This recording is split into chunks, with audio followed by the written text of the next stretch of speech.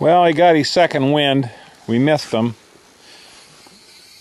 And then he decided he's going to make another little go here before he decides to come up again.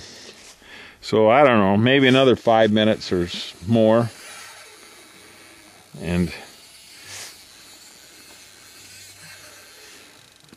definitely didn't want to...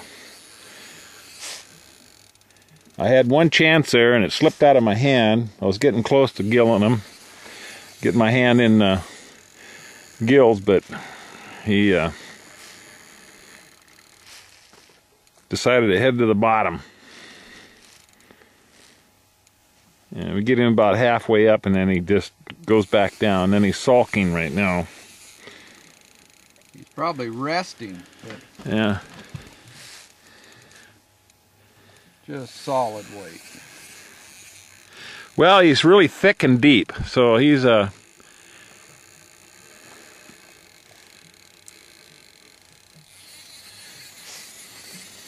it's about 25 foot deep here.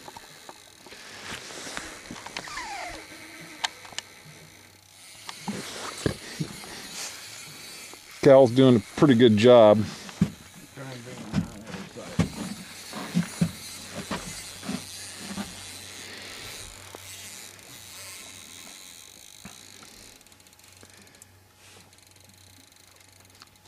Running my drag one click at a time, trying to get ahead of him. I don't want him to... God, I just can't. He gets a little rest in him and he's going again. Well, he is. I think that's all that... Look at that. Look at that.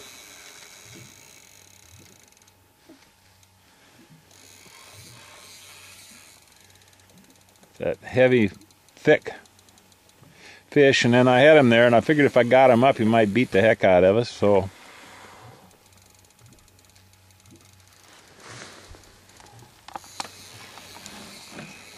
Try and let the pole do the work.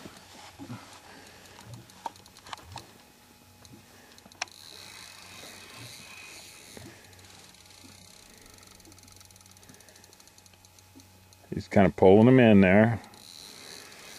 Catch up on him. Take it easy and pull in again, and he's coming until he decides to go the other way. You can see every time the reel goes the other way, it's taking line out.